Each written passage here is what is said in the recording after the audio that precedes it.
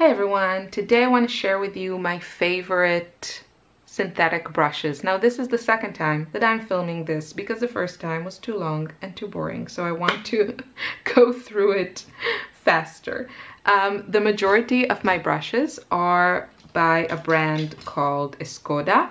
They really have lovely brushes, great synthetic options, the price is right, and they have really nice artist sets or artist curated sets. We'll get to that in a second. And so I have found that I'm really drawn to just try out different brushes because they offer these lovely sets. I'm going to then start with all of my Escoda brushes and talk about the different kind of series and bristles that they have, so you can decide what works for you.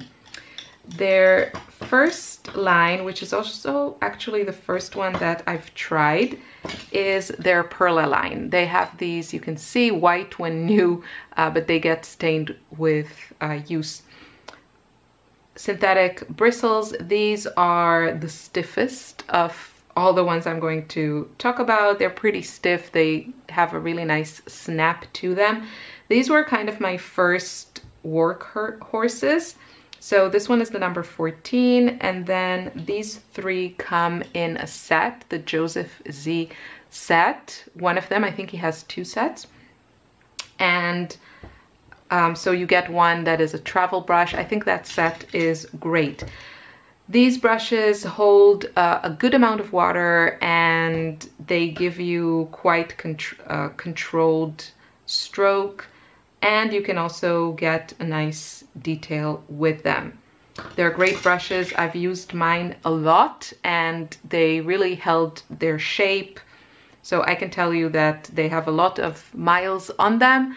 And yeah, if you want kind of that stiffer, they're not, yeah, they're pretty stiff. If you want that kind of bristles, then check out the Perla brushes. I used these a lot when I started watercoloring, and I was doing more of those kind of more simple flowers that you only do in like a few brush strokes.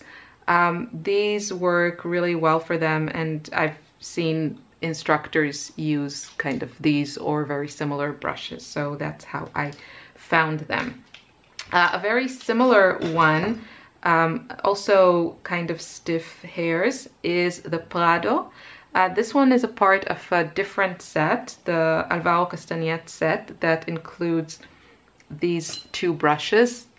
This is my current favorite brush set, and this one also has very similar stiff bristles to this one. This is a number 8 round, and I sometimes use it also for detailed work. It doesn't hold a lot of water. You can, what I want from my detail brush is to get a very fine tip and not to hold a lot of water, because then you start to get puddles. And usually when I add detail, I want a fine tip or more saturated color, so more intense pigmentation. And this is the Prado one. So they're lovely. I only have the one, but it's another option. I don't know if it looks, I feel, a bit more elegant than the very used and loved Perla ones. Next series from Escoda that I have is the Versatil. Now these are softer.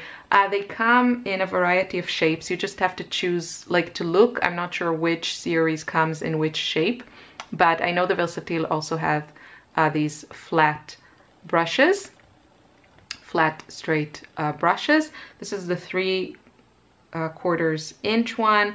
I don't use this a lot because I don't use a lot of flat brushes, but they do offer this.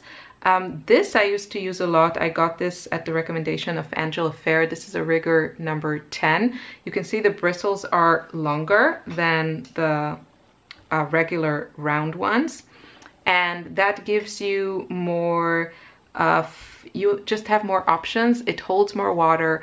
It can give you a larger cover, a larger area faster. It also comes to a fine point. My issue with the rigger brushes, the reason that I don't use them as kind of my go-to brush, is that I really enjoy splattering, and they splatter in a very messy way. Like, the splatters are fine, what reaches the paper is fine, but it also reaches everywhere else. And I hate switching to another brush just for splatters.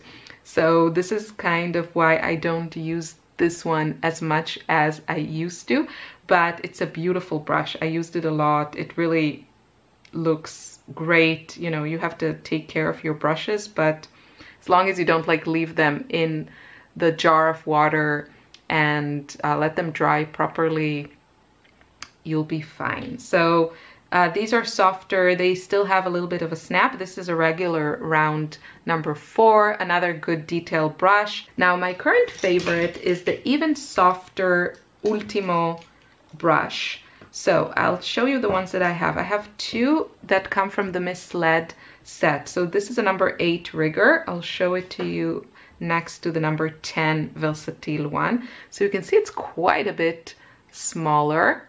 The handle is also smaller, and the ferrule is just a tad narrower. It's a beautiful brush. The hair of the Ultimo range is softer than the Versatil, and I do prefer that. Lovely, lovely brush. If you like rigger and you like soft hair, then definitely consider this. Again, this kind of goes messy when I splatter with it, just because the bristles are so long. And that's why I don't use it as much, but I still use these and I love them. This one also came in the set with this, and it's a flat brush, but it has a domed shape, and it's lovely. Again, really, really soft. I don't know, I have to play around with this more. I never really kind of fell in love with the shape. I'm more of a round brush kind of gal. But it's a beautiful brush. If you like the shape, I would suggest trying it. Or if you haven't tried a rigger brush and this kind of shape, maybe consider this set, because you'll get both of them and you can test them out. So my current workhorse is this one, along with a few others that I'll show you. As I mentioned, these 3 are the Alvaro Castanet set, and these are kind of a mop type of brush. I love these, especially these particular ones. The number 14 is fantastic. I'm not sure you can buy them individually. I haven't really used a lot of the 18 because I don't paint big enough for this brush. Maybe I will. But the number 14 is perfect for my workhorse brush. It holds a lot of water. It comes to a very fine tip, and I find it very easy to get really thin lines with it. And that's why I really love this brush. It also splatters nicely. So this is my, probably from all the ones that I've showed you till now, is my favorite. This is also from the Ultimo set, another number 14, but I want to show you the difference. This is a regular round one, and this one is the mop brush. So you can see the difference. First of all, the handle is shorter. I don't know if that's a thing with all their artist sets. Yeah, this is also from their set. I don't mind the shorter handle. I actually think I prefer it. And you can see this is number 14, this is number 14. They're by the same brand, from the same line, but the design means that they are different. The ferrule here is smaller, this one is bigger, this one has more hair, kind of here it has more hair, and then both come to a fine tip, but I really enjoy this one. I prefer it, just the way that it behaves. So these are all my Escoda brushes. Highly, highly recommend them. Now let's move on to my next workhorses, and these are a bit newer in my collection, and I use them every single day. I really, really love them.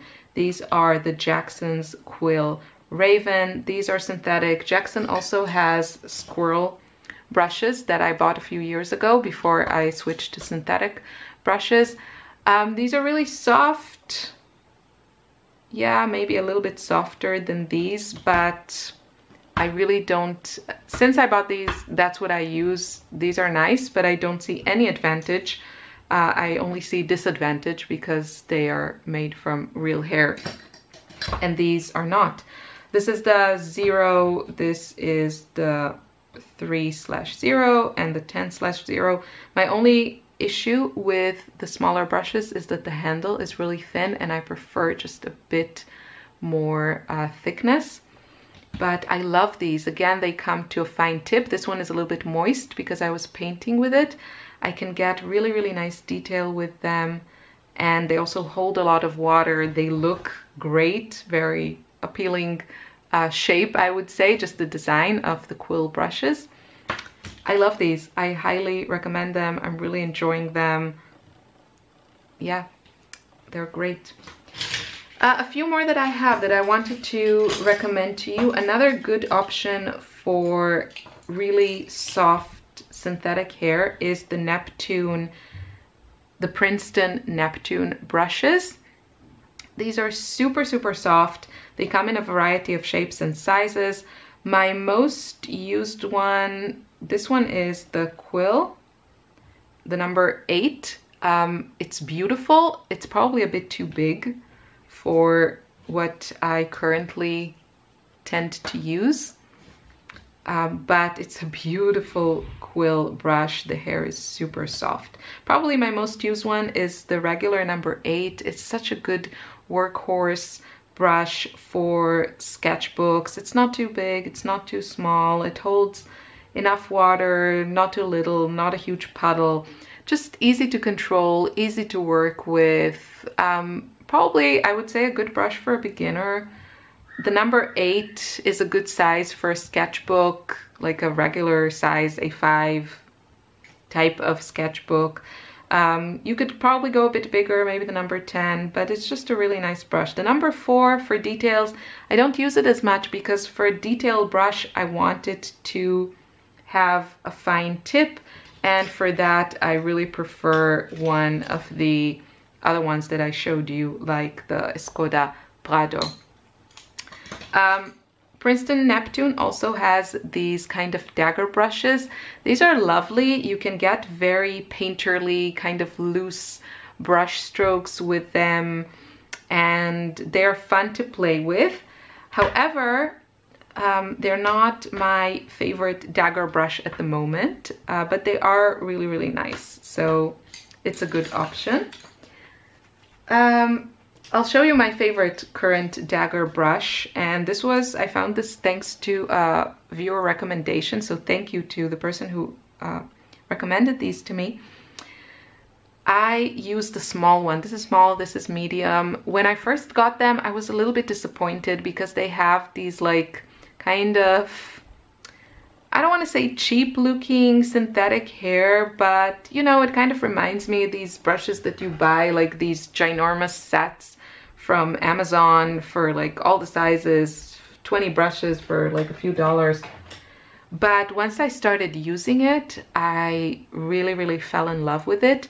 You can get, again, those really loose, fun strokes. It holds a lot of water, but the reason why I love these above the other dagger brushes that I have is that it comes to a very, very, very fine tip, like a few hairs, and it's just lovely to paint with it. So I love this one. The medium one is a bit too big for me. It kind of gets a little bit messy, but the small one is perfect, and I really, really enjoy it. A few other synthetic brushes that I have that I'll talk about them shortly because I don't use them a lot, but I just want to show you. This is the Vince Casaneo line. These are very, very convincing animal hair imitation. These are of course synthetic. This is their, what do they call this? Like a dagger brush. And the number 10. I thought I would use this more than I actually do. It's kind of the in-between. It doesn't have that super sharp edge that I have with this one, but then it doesn't hold enough water to be my kind of workhorse brush. So I don't know, maybe the number 14, they have a number 14. Maybe that one would work better for me, but this one, it's a nice brush. I just don't use it a lot. And then this one I thought would be fun to try. This is a number 8, I guess. This is like also a sword brush, they would call it. I'm not sure, I'll show it to you compared to the Versatil rigger brush, so you can see how long it is. It's just too much. It's too long. Yes, it comes to a really fine tip, but because they're so long, you don't get as much control over it. So I don't know, I should play with it a bit more, but I never really fell in love with it. A couple more dagger brushes or sword brushes that I tried before I found the one that had everything I wanted are the Da Vinci Cosmo Top Spin. This is number 10. And then this one is a quarter silver line from Jackson. They are what they are. Again, they are kind of in between and don't really work for me personally. I don't use them a lot for the reasons that I mentioned. This is a flat brush from Princeton Elite, and this is their fan brush. So they do offer a lot of shapes. These are really nice, high quality brushes. The fan brush is nice for like grass effects, but it's also really fun to just paint with as kind of your main brush. I think because of the surface area that you have a large surface area when you kind of dip it in your paint. It really reconstitutes the paint fast and you get a very juicy, nice consistency of a wash. And yeah, this is also really nice brush.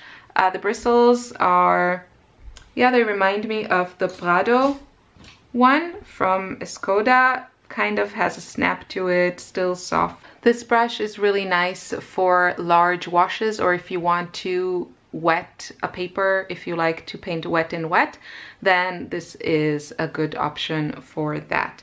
Last but not least, this one from Jackson. This is a synthetic badger. It's a stippler, sky stippler brush. You know, check Google if you're interested. It's again kind of a special effects kind of brush.